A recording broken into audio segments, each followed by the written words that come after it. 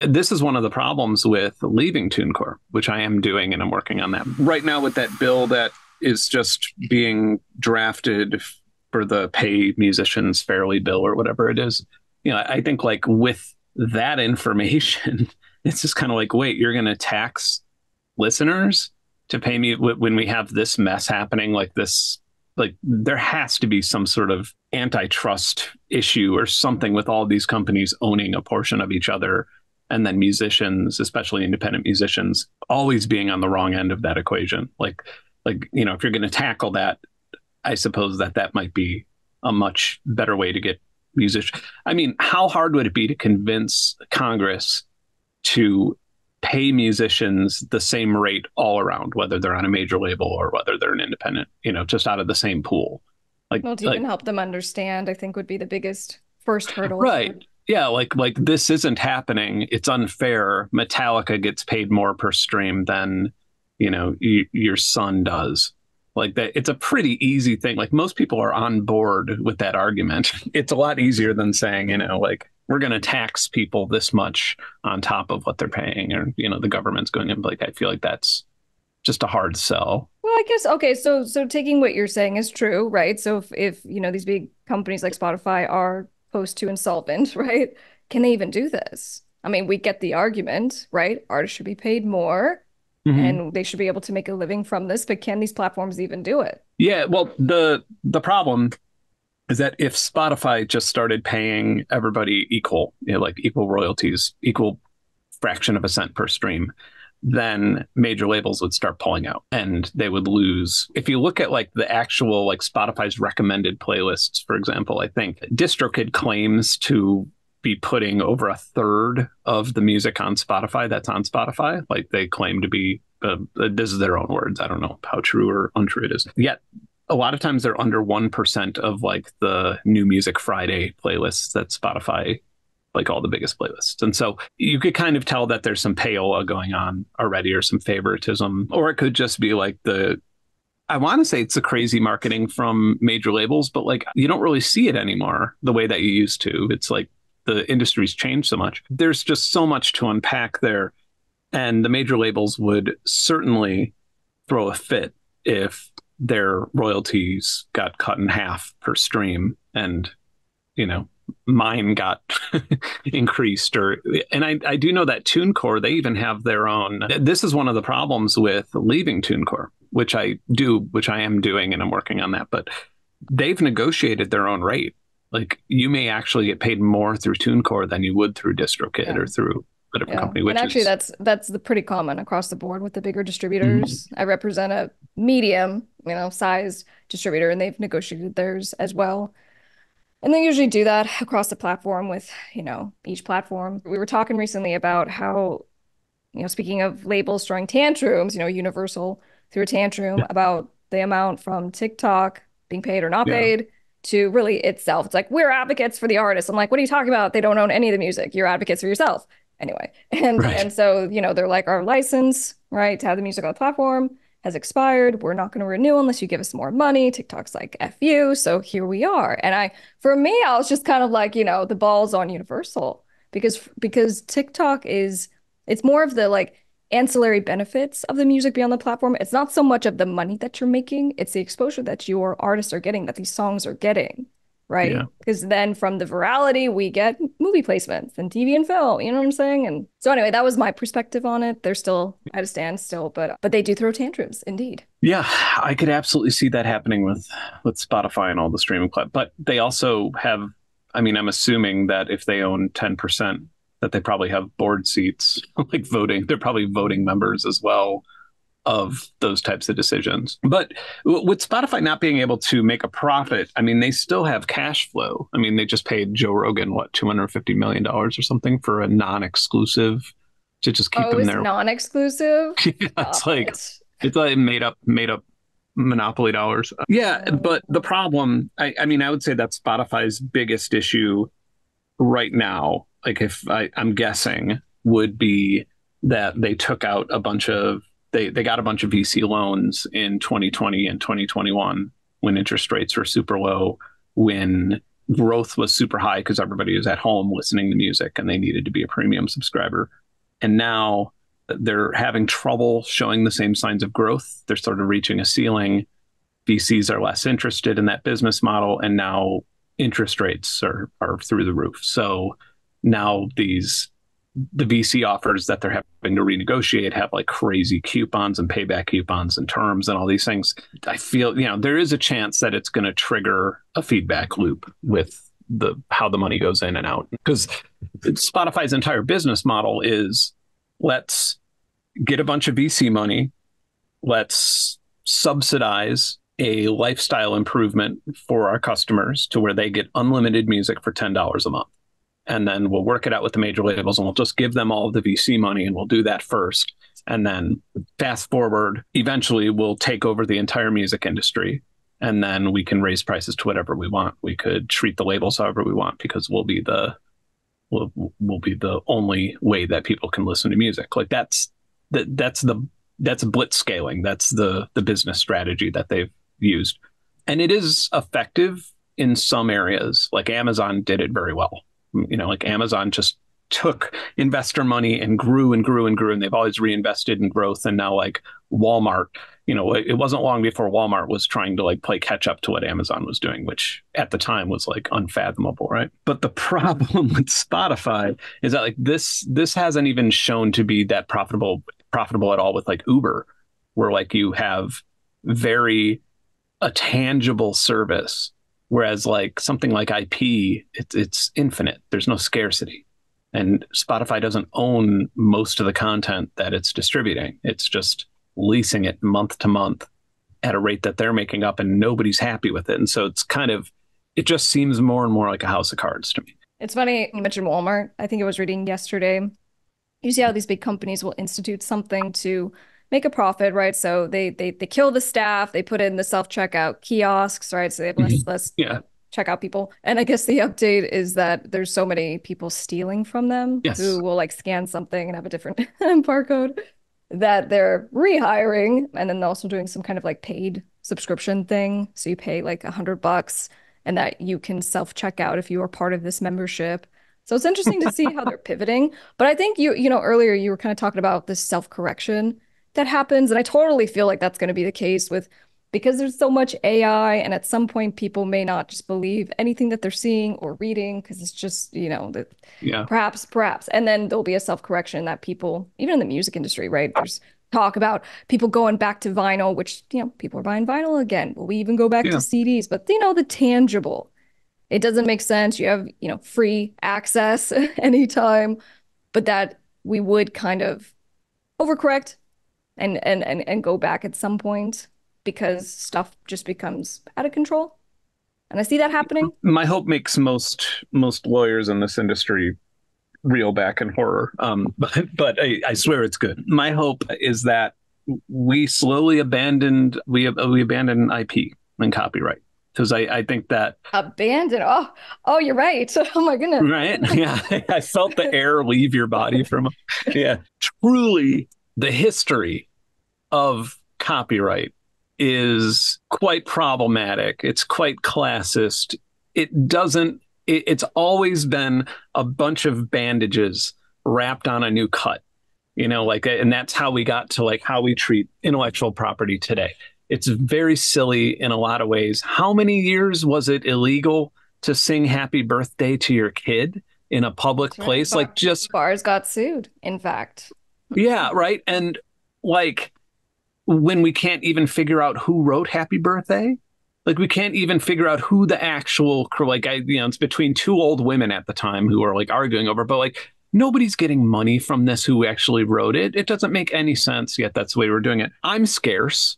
You're scarce. Your time is scarce. All of our time is scarce. A music file is not. It can be copied as many times as possible. It's very, very hard. When you think about it from a philosophical standpoint, we make fun of people for like trading crypto, for trading Bitcoin. When Bitcoin actually, and I'm not a Bitcoin advocate by a long shot, but when Bitcoin actually makes a lot more sense because there's actually like a proof of work mechanism to give it value and scarcity. Like that's, whereas copyright, intellectual property doesn't have that at all. The only way you can have scarcity is by threatening people to put them in prison if they copy it. Like that's the Okay, only okay. way Let that me you let can me let me enforce clarify to make sure I'm understanding that because the idea of copyright is to create that scarcity because people it. cannot copy, Right. distribute, create Yeah. derivative But works, they all the can. things. But you're saying they can't, so in practical effect, that thing is Yeah. not happening. Okay. Yeah. So I think it's one of those things where like if there's something happening and you have to threaten to lock people in a cage to prevent it from happening and it's not actually like, causing direct harm to somebody else or something like that, then maybe that's a little bit problematic.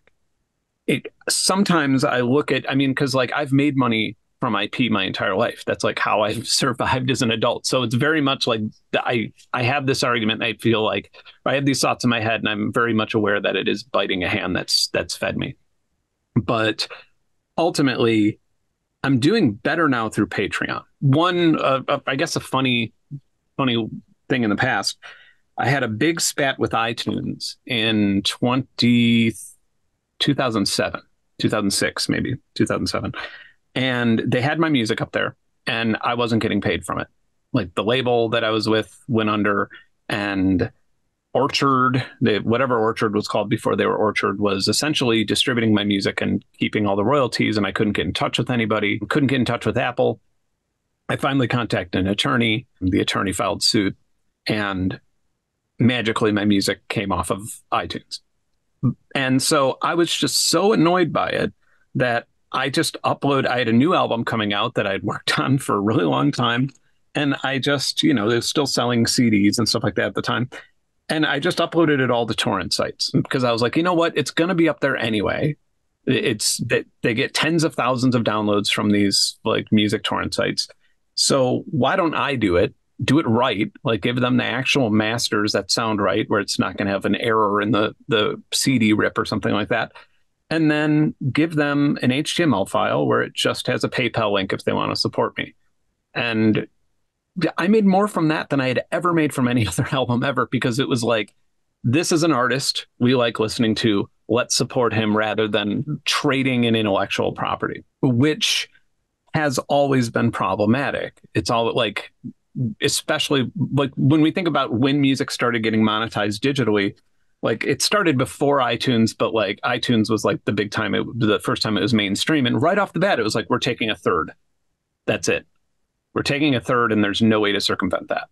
And it's like, holy shit, a third? A third of everything I make, Apple's going to get because they're allowing a file to be downloaded.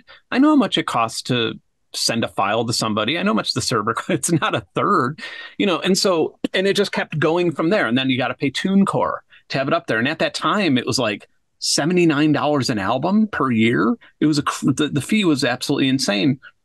And yeah, and I think just over the years, I'm so glad that we've reached a point now to where it's actually acceptable to just say, I like this person's work. I'm going to subscribe or give them, I'm just going to support it. And most of my patrons, I would say probably 99% of them don't even care if I update the Patreon. They just want to support what's going on the channel or in the music or something like that. And I was skeptical that would ever work 3 years ago. I didn't want to do a Patreon. I never wanted to do that because it felt like charity or something. I didn't want to do that. But now it's funding scientific research. My channel, my YouTube channel operates under a nonprofit. Like it's actually working and it's awesome. And it's so much better than what's happening on the other side with TuneCore and Spotify. A Music Attorney is your #1 legal resource for artists, producers, and record labels. Get contract templates, one-on-one legal advice, free master classes, and everything you need for your music business. Go to topmusicattorney.com. Okay, so then let me ask you this. So obviously your music still is on DSPs, it's on Spotify, I have it up right now. So you haven't decided to, say altogether, no, if you want to support my music, so like some other artists have, you can buy my CDs or download it from my website. And my only argument to that is it still is marketing. Like if I want to just check you out real quick and then kind of take through a sales funnel, right? Artists are not very good salespeople. And that's what you're talking about. You go, really, that's what it was. A sales play of like, you support me. Here's the thing. I'm just giving it to you. If you want to support me, great. Let's do it. If not, I still love you and we're connected, all that. And I think that obviously you cut off exposure potentially by Right. not being on the platforms, but you do give up something by being there. What's your take on that?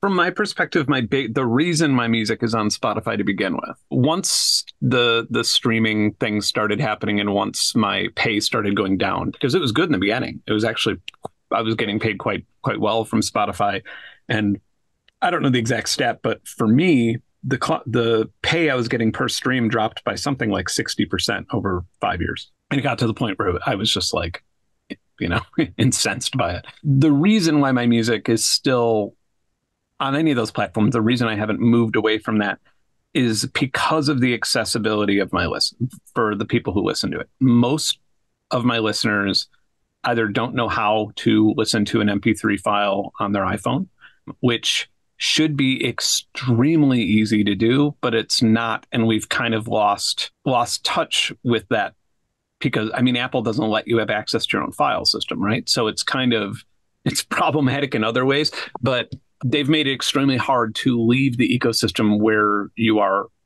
paying these companies. The problem is that if I pull all my music off Spotify, which is what people thought I did because I've been so critical of it, they thought I just had it and pulled it off. And that's why I was getting so many messages when TuneCore pulled it. The problem with that is that you're taking it away from people, you're punishing them when they're just listening to music the way that they listen to music. I can't Mhm. ask everybody to like install Winamp or like buy this CD or whatever it is. You can't ask people to change their lifestyle. It's just a matter of like, should they enjoy my music or not? I wish I would actually choose if people could listen to my music for free. And if there's a streaming service where, like, I don't know, like a decentralized streaming service or something where they could just listen to whatever they wanted and there was no payment at all, I would actually do that and take my music off Spotify if enough people used it, and then just encourage people to support me elsewhere, even if I made less money doing it. Like, I think that would be just better in general. Well, you talk about Apple products, but I'm an Android user, and even for Same. me, Yeah. the idea of downloading something, putting it on my phone, transferring it with a cable, like you've already lost me at the cable part. Yeah. But if I'm committed enough and I love the artist enough, I'm gonna do it, right? And so I do Right. that, and then my phone clears off files like over a certain period of time, which I don't even know why it does that. Hmm. So me just maybe not being super techie in general, Yeah. there's just a barrier to entry, and I haven't heard anyone say you potentially are punishing your fans by just not Yeah. having it everywhere and accessible because maybe they only use Spotify for all the things, and that's the only way they know how to use it, how to Yeah. access music. I mean, when I look at the demographics, I have a lot of fans who are like in their 70s, believe it or not, like, and it's like, you can't, like, I'm not going to ask my mom to like download an MP3, she doesn't know how to do that. And it's fine. Why would she? It's not in her Spotify so easy. She just types in Um, the Beatles and it plays. And that's all there is. um, But that technology, obviously, that ability is coming from an influx of venture capital dollars that have subsidized our lifestyles to be able to have it, and it's not sustainable. Who knows what's going to happen? So, like, when I first started becoming really critical of Spotify, I immediately was like, okay, well, I've had this idea forever that this, and by the way, I'm not like a hardcore socialist or anything, but I've had the idea of socialized copyright since the iTunes lawsuit. Like, I was like, why are these companies even involved in this? Like, we already have the government so involved in the enforcement of copyright. Like, that is where it comes from in our current understanding of it. So we already have the government so involved in the enforcement of copyright. Why aren't they involved in like the royalty mechanism? This isn't mm, incredibly complicated stuff. Why didn't the government just have a data center that supplies music to people, and then they get an internet tax? And then how much would that internet tax cost? And I wish that I had the answer for you that I found, but I did that video like a year and a half ago and it is just gone. But it was less than what you would pay for all of the average cost that the American pays for the average amount of streaming services, Netflix, Spotify, Hulu, whatever it is that they have. The average cost, it would be lower to have access to everything at all times through your tax dollars. An artist would be paid, with that accounting, I think I lumped in like a 30% pay bump for artists, film production companies, whoever it is that's involved in getting the money from the IP. And so, and then for anybody who, I set it up with like a bracket system to where, people earning under a certain amount per year, they wouldn't have to pay for anything, because that's always been I grew up in a really poor area. I did not have access to Discovery Channel when I was a kid. I did not, none of my friends did.